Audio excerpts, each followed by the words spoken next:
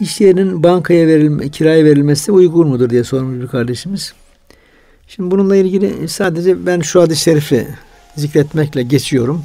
Herkes kendi fetvasını kendisi versin diyoruz. İstefti kalbike ve neftekel müftün buyurmuş Peygamberimiz. Her ne kadar sana müftiler fetva verse de bir de kalbine danış.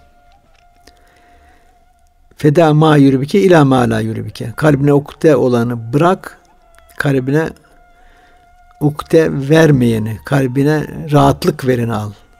Kalbini meşgul ediyorsa, ya burada İslam'ın haram kıldığı işler yapılacak.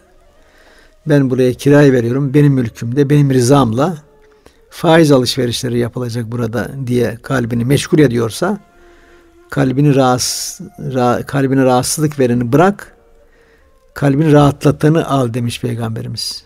Bu hadis-i şerifle herkes kendine göre ne yapacağını anlamış oluyor.